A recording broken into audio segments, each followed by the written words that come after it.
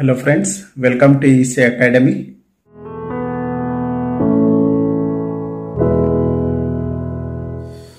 In this lecture, let us understand VCVS unity gain second order low pass filter, which is also known as Sallen-Key unity gain filter.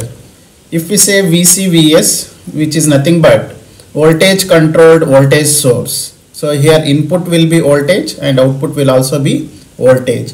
That's why it is known as voltage controlled voltage source. So if we say unity gain, the overall gain of this filter will be 1. So gain of the filter will be equal to 1. That's why it is known as unity gain. Second order filter, in the previous lecture we understood about first order filter. Here you need to remember that the first order filter consists of one resistor and one capacitor, and the second order filter consists of two resistor and two capacitors. So to design the first order filter we need one resistor and one capacitor, and to design the second order filter we need two resistors and two capacitors, as you can see in this diagram. So at the filter part we are having two resistors as well as two capacitor and one amplifier, which is an op-amp. That's why this type of filter is known as a second order filter. So if we say low pass filter, we know that the reactance of a capacitor is inversely proportional to frequency. So for a low frequency, reactance of the capacitor will be high, and for high frequency the reactance of the capacitor will be low. So the capacitor will act as open circuit for low frequencies and it will act as closed circuit for high frequencies.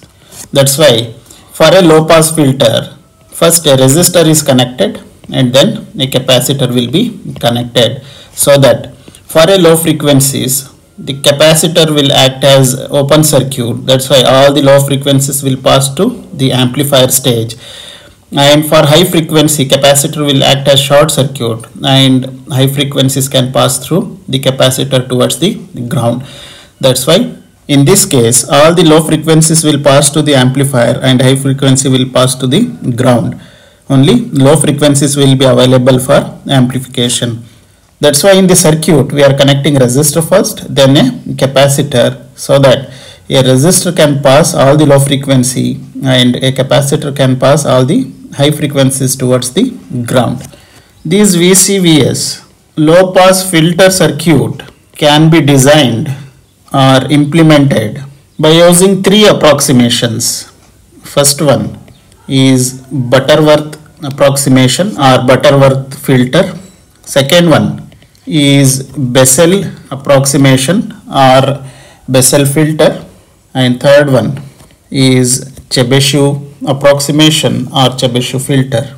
Also you can observe that in the circuit both the resistor will have same values but two capacitors will be having different values.